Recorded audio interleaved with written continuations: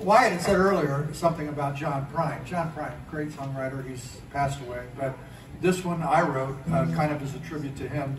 And it's the first two verses are about when COVID hit us and what we had to go through.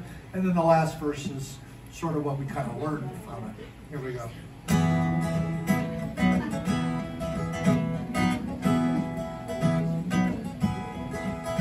I love you, don't touch me, stay 6 feet away. This is the way that I'll see you today. We can go out, but we stay in our cars. We park in the driveway, sit under the stars.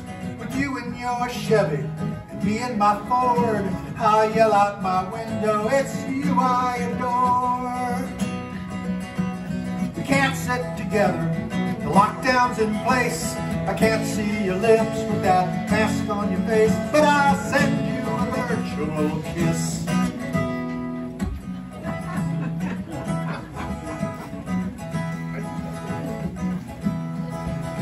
I need you, but not now. I have to resist.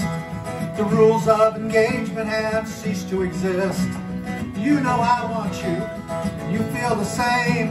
But what we play now is a dangerous game. And don't touch your face, I'm not touching mine. Except in the shower, I hear that is fine. My arms will stay open, they're waiting for you. One day they'll hold you again till they do. I'll send you a virtual hug. And then 2 years passed, and we kind of thought about what was going on, and we kind of came up with a little bit more of an idea of what was happening.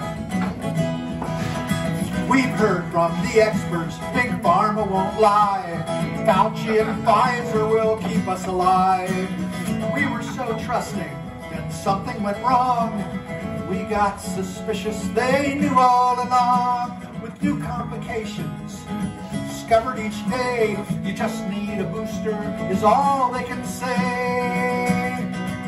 Now suddenly dying with no explanation is part of the problem the vaccine created, and no one will tell you the truth, they're related. They're too busy passing the buck, and we just get actually literally fucked.